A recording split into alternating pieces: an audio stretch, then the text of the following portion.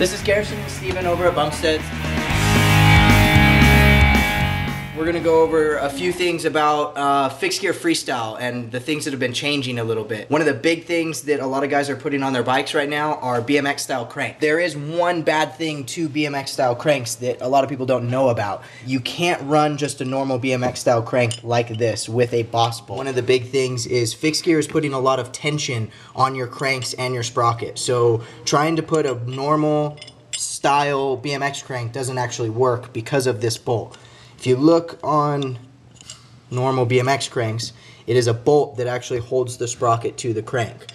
With the tension, like I was saying before, this bolt actually strips out. We have a lot of friends that actually are constantly tightening their boss bolts every time they ride because it doesn't stay tight with the tension. The solution to that is a splined sprocket. What it actually is an insert into a sprocket that makes it splined like the spindle. It's 48 a splined spindle. It actually makes the sprocket connect to the spindle.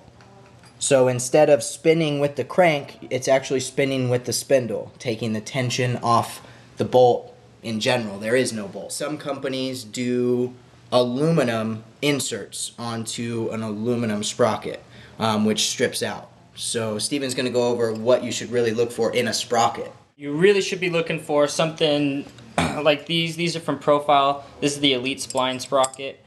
This has a steel insert on aluminum chainring. Profile, Demolition, they're doing a couple of different ones. Also, there's a brand called Tree Light. They're doing one too. So, Resist is another company that we're probably going to be getting some products from in the future. It's a new brand that's volume, and Demolition's kind of little fixed gear nephew. The cool part about having a spline sprocket is you can run no boss cranks.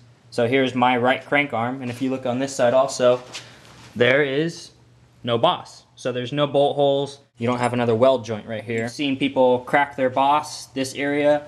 Also riding on fixed gear, we've even seen the aluminum in the chain rings start to ovalize, and this thing just slips all over the place, and it feels like your chain's not tight, and it's a bummer.